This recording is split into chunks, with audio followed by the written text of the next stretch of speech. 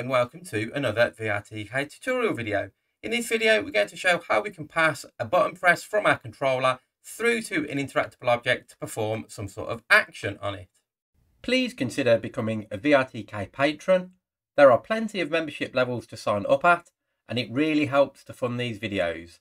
Okay, so we're using the handgun from the previous video. It's already set up as an interactable object and the orientation handle is set up. I've just put that handgun in another game object called handgun, and that's because we're going to put some additional logic in here in a moment. Also on the handgun, if we just expand that and then expand the mesh container and then the handgun mesh inside the barrel, I've just put a little particle system. When we want to fire the gun, it just fires these particles off. So what we want to do is we want to take the trigger press from the controller, and as we depress the trigger, we want to pass that information through to the object that we are holding, which is the handgun. And we're going to control the trigger on the handgun doing that. So what we're going to do is we're going to work backwards on this. First of all, in the handgun, we're going to add what's called an action receiver. So this receives an action that we publish somewhere else. So if we just go to the handgun, right click, go down to Tilia, prefabs, and then in interactions, if we look in interactables, there's one called interactions action receiver. So we're going to add that, and we can just rename this to trigger receiver. And this is what's going to be set up to receive that trigger press from our controller. We need to tell it what target interactable we're targeting. Well, we're targeting our handgun, so we want to put that in there. And the activation state is grab. There's different activation states, but basically what this will mean is whenever the gun is grabbed, it means we will receive this trigger message. So we can't fire the gun if we're not holding the gun. So we've set up the one side, so let's go and set up the other side now. So again, we need to use one of these action publishers, and we're going to put this action publisher in the same place as our right interactor. So on our right controller alias, we're going to right click, go down to Tilia, prefabs, and then in interactions, now in the interactors, we should have an interactions action publisher. So we'll add one of those. And we're going to rename this now to right trigger action publisher. And what this is going to do is we're going to listen for a source action, and we need to know the source interactor. Well, the source interactor for this is our right interactor.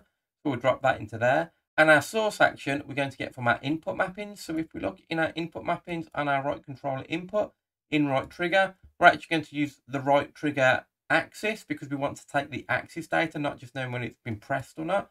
We're going to drag and drop the axis into there.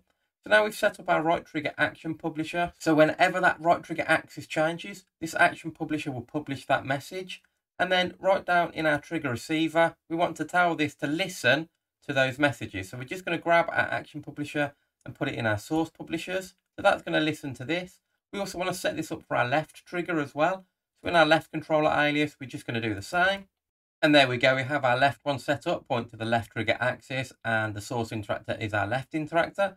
And then on our trigger receiver, we want to say we want to listen from our right controller and our left controller. So we want both of those in our elements. That will listen to both of those now. And then if we expand the trigger receiver, we can see we've got output actions. These are the different action types that we can receive. This will be a float action because the input that we're receiving was an axis value, which is a float action. So whatever happens when we press that trigger, this action will become activated. So this is what we need to look at. So what we want to do is if we look at our gun, when we receive that trigger press, we actually want this trigger on our gun to actually rotate so it's following the press of our trigger. So if we look up here on that Z axis, we can see here it's at a rotation of 90. And if we were to change that rotation, we can see that actually makes our trigger move in the way if we were squeezing it. We just need to know that we're at 90 normally, and then we probably get out to 70 when it's fully depressed.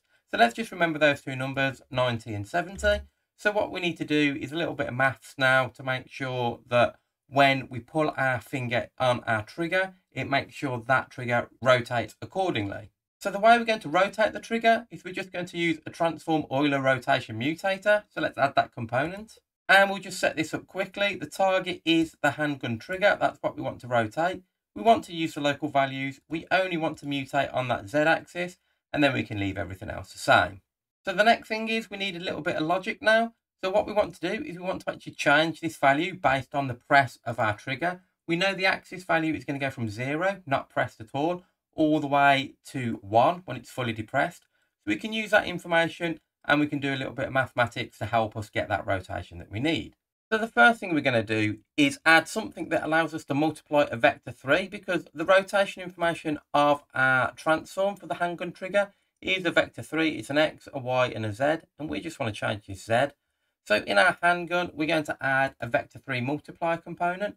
So again, Zinnia observable list component generator. And then down in this, we're just going to look for the vector 3 multiplier, and we're going to add one of those components that's now appeared down there. You could write this completely in code if you wanted, but I'm trying to do as many of these videos without needing to dive into code at all, just in case anybody out there is a little bit unsure of how to write their own code. So with our vector 3 multiplier added, if we go to that, what we want to do now is add 2 elements to this. And the first element we're going to leave blank, and the second element we're going to times by -20. And what this is going to do is whenever we press our finger down on that trigger, we're going to add that value between 0 and 1 to this number here. So this will either be 0 or 1 or any number between 0 and 1.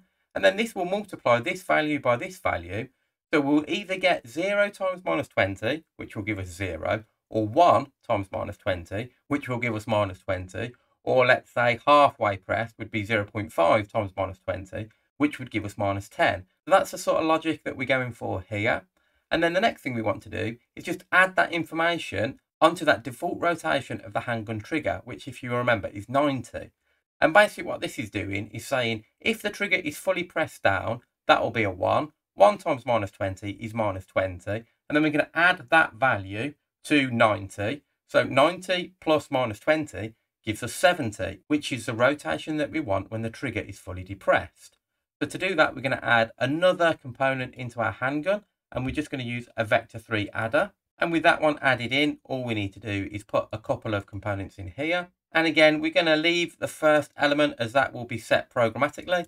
And the second element is 90. And this is what's going to get added to whatever the value we get out of our multiplier. So let's run all the way back and set all these links up. So if you remember, when we press our trigger action, that gives us our float action. So our float action tells us that value between our trigger on our controller being not pressed at all, or being completely pressed, or anywhere in between. So that will change the value. When that value changes, it gives us the value between 0 and 1.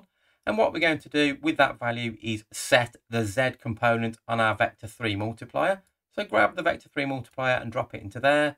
And then all we want to do on the vector 3 multiplier is set the Z component. And then all we need to do is tell our vector 3 multiplier to do its transform operation, which is to multiply those two together. So that will tell it to multiply these two together. Once that's multiplied, we want to take the answer and simply pass that into our vector 3 adder. And then we just need to select the vector 3 adder, do transform, and make sure it's a dynamic vector 3 one, not the one that's down here. It needs to be the dynamic vector 3, so it passes that value through. So we take the value of our trigger between 0 and 1, multiply it by -20. That gives us our total rotation that we want. Then we add that to our initial rotation, which was 90, and that gives us our final rotation. And then all we need to do in our vector 3 adder now, when that's transformed and it's done its add, all we need to go and do is go to our handgun trigger, and then on there we have the transform Euler rotation mutator, and we just need to set the property, and that will set the rotation value of our handgun trigger. And now finally, what we want to do is when we've depressed that trigger, we just want to call gunshot particles to make that play, so it looks like we fired the gun. So to do that, we're just going to add another empty game object in here, and we'll call this fire gun logic. And what we want to do on here is take that float action and convert it into a Boolean. So when the float gets over a certain value, we just know that it's true or false. So we're going to add a float to Boolean conversion. And this positive bounds tells us when we want to consider that float to be a true Boolean. So if we say when we press the trigger to at least 0.9 to 1, then it's going to be true. Anything under that is false. So we'll put 0.9 in here. And then finally, we just want to put a Boolean action in that we can use to fire our gun off. So when this float to Boolean transforms, all we're going to do is pass that information into our Boolean action and call receive. So when this float to Boolean becomes true, so we've pulled our trigger at least past 0.9 or all the way to 1, this becomes true. If we release our trigger anything below 0.9, this will become false. And all we want to do is when this becomes true, when it activates, we're just going to call our gunshot particles. And on the particle system, we're just simply going to call play. And then when we've set up our fire logic, all we need to do is tell our float action on our value changed to just pass through to that fire gun logic.